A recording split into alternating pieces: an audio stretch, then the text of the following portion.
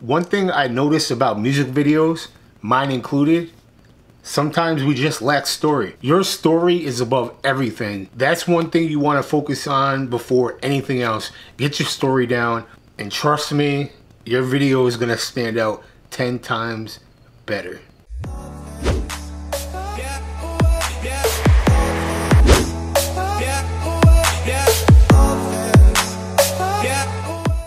Alright, welcome back to the channel, guys. Wanye Films. Please go ahead and smash that like button.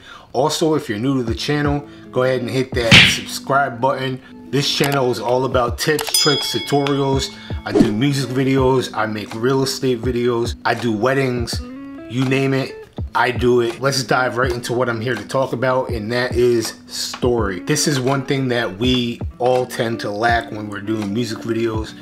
I say we because I myself included. Story is gonna lie above everything else is what I'm saying. If you don't have a good story to your music video, 9 times out of 10, your viewer is gonna click away within the first 20 seconds. If you wanna take your videos 10 times further than where they're already at, start jotting down ideas. If you jot down your ideas ahead of time, you're more than likely gonna get a lot further than if you were to just get out in the location that you plan on shooting and go in freehand. Don't get me wrong, sometimes those type of things end up being some of your best work. 9 times out of 10, you're gonna wanna get your story down ahead of time, even before you start shooting. B-roll is very important when you shoot music videos. That's one thing you don't wanna leave out. B-roll is gonna tell your story. Whether you have a group of guys that are playing a card game, or maybe it's a breakup song where the guy and the girl go their separate ways. Whatever the situation is, you're gonna want story behind it. Have you ever watched a music video and said to yourself, I just wasted the last 3 minutes of my life? Yes, it happens, and trust me,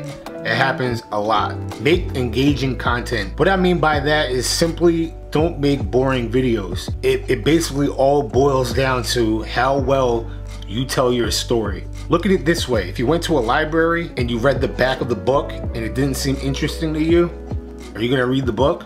Probably not. Same rules apply for music videos. Any type of video, movies. Let's talk about movies for a minute. Or say we'll bring it back to even the early 90s when they had the description on the back of the VHS. If you read that description and it didn't seem like it was something that you wanted to watch, were you gonna watch it?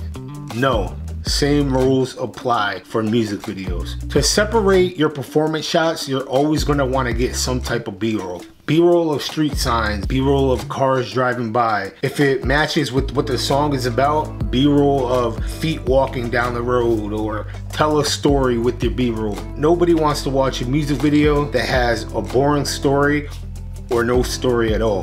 Don't get me wrong, there are plenty of music videos that have no type of story in it.